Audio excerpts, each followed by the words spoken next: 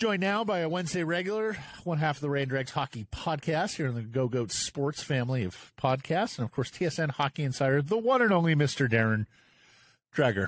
How you doing? How's your off season going here? Yeah, I'm doing okay. I'm actually just getting over a flu bug, man. I got buckled last week by it, and I thought it was going to run its course, and probably in the last 24 hours or so, it feels like I'm getting a second wave of it, so I'll have to deal with that, but no, just kind of grinding away, getting ready for the playoffs and all of the shenanigans that goes along with that.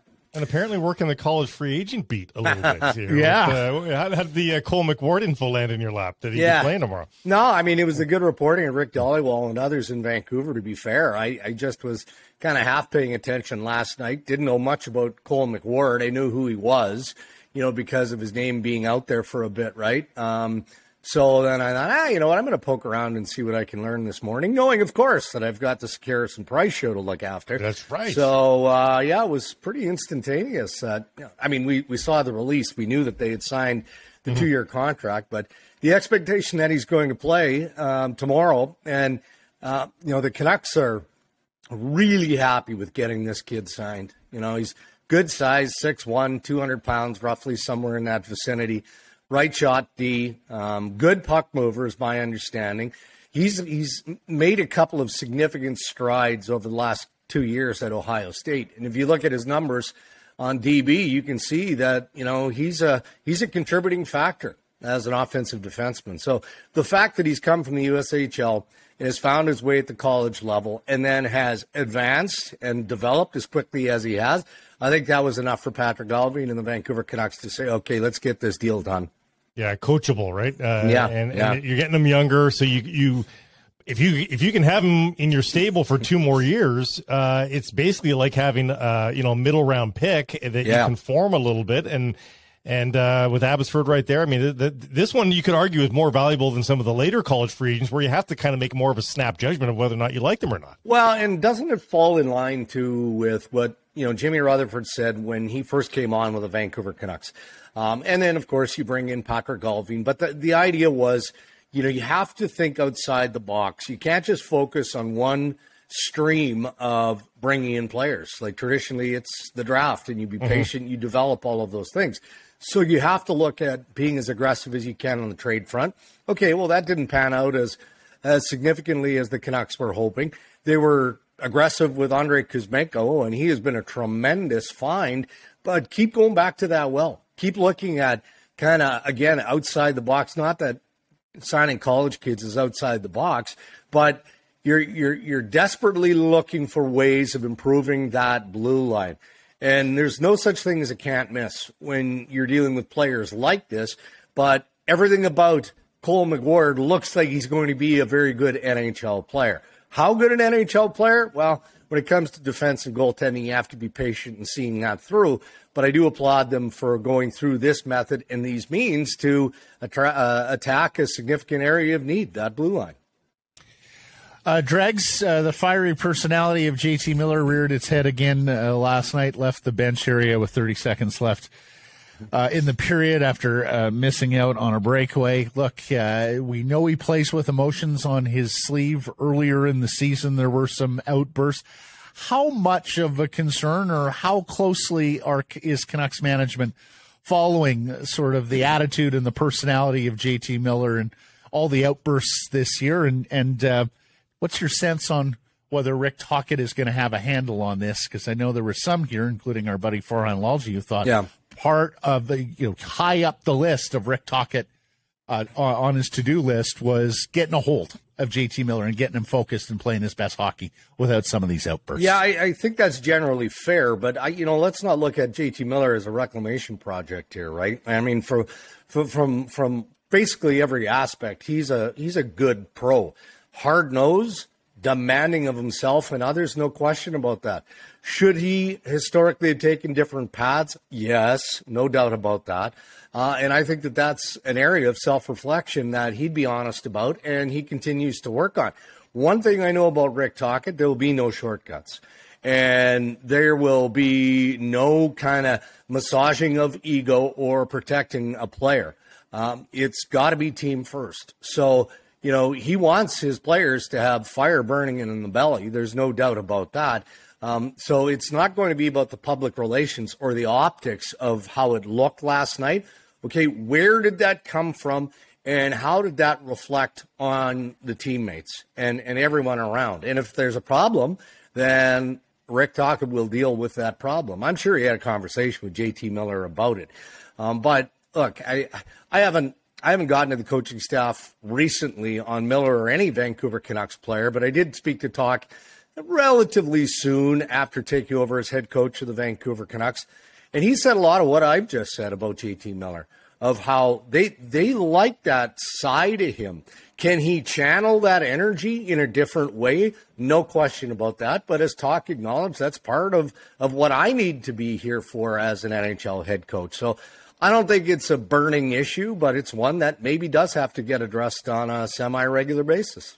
And Frank Saravelli said on his podcast this week, he believed it was Jason Zucker and 2 first-round picks as part of that deal with the Pittsburgh Penguins that had the Canucks then shopping a Pittsburgh player to see if they could get a centerman, and now believe Zucker. Does that jive with what you were hearing at the time on the Pittsburgh JT Miller trade front? I'm not going to mention the player because the player is actively trying to close down a playoff spot for the Pittsburgh Penguins. And back in the day, we talked about the draft picks. I do know that the Vancouver Canucks were participating, as we've talked about on the program before, and trying to find a home for a Penguins veteran player to help make that deal go down. Yes. Yeah, true enough. Do you think Tocchet, deep down, in some ways, maybe not always, because the way this team is playing right now, maybe part of him wants to get out of Dodge, but does he want 20 more games to work on a couple more things here to try to, it feels like this is petering out on him after he had sort of climbed part of the mountain. Again, he might be split because I'm sure part of him's like, let's go golfing for God's sake. But I think he wants 20 more practices more than he wants 20 more games. Yeah. No, I think that's fair, though. Coaches want to win, right? And it doesn't matter what they know is the reality. The reality is, Vancouver's in the place that they're in, and, they're hoping that through some changes this offseason, that they're in a far better place for training camp. And then they are competing for a playoff spot next season. But to extend this year, to give them more practice time, I think that's 100% valid, not just for Rick Tocchet, but for Adam Foote and for Sergei Gonchar as well. And I can tell you guys, those two men coming in with Rick Tocchet should not be overlooked in terms of their influence and their impact and how important both those men are to Tocchet in this process. But as coaches, you never have enough time in the day to work with the younger players, to get through some of the layering of the veteran guys that, for whatever reason, just, are starting to respond, but you need a little bit more time. You wish you had a little bit more time. So from that perspective, I think that the coaches most definitely would want a little bit of an extension to the runway. But this is why the Canucks made the change when they made the change in January. We think back to when Bruce was feeling the heat in the first half of the season and talked about how it's better if they wait till late January, February, bring in the new guy, let him establish that philosophy so that everybody knows where they stand coming back for next season. And I think that they should all be thankful that they've had the opportunity to this point. You mentioned the word influence. Let me ask you this. We talked about this a little bit off the air, and we'll get into this, I'm sure, as the offseason progresses here. They've got some influence. Like they'll have a voice with management about the roster and who they like and who they think they can build with and all that sort of thing. And ultimately, Alvin and Rutherford might say, but we can get X for this guy. We got to move him. Yeah.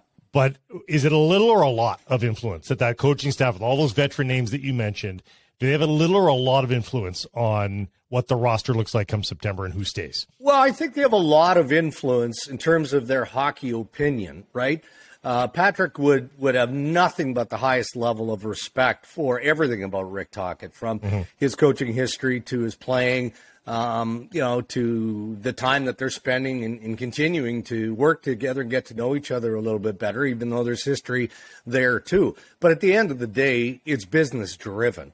And Rick Tocchet isn't immersed in, all the minutia and the contracts and all of this around the National Hockey League. I'm sure he's already got a pretty good handle on what the Vancouver Canucks need to do. So I think that's where the back and forth would be.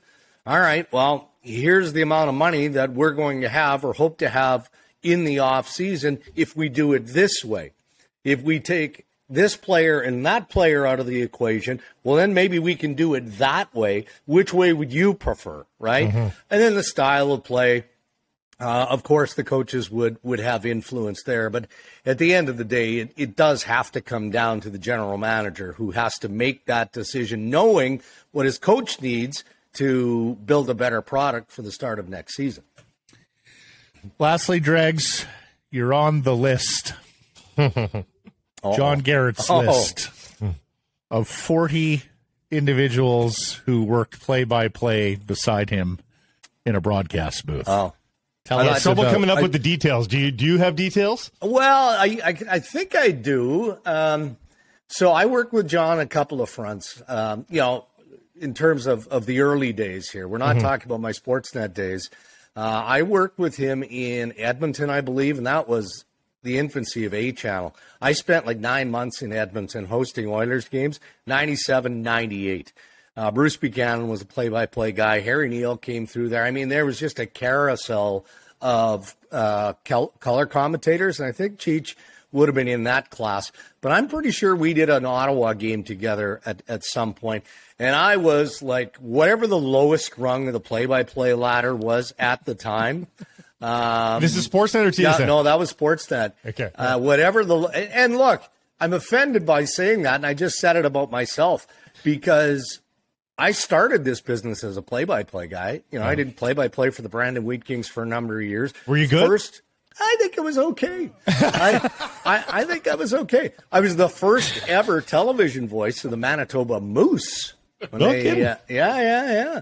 So I did TV like the Mike games. Keane Manitoba Moose, that era, or what are you talking about? Let me think about this. Scotty McCrory was on that team.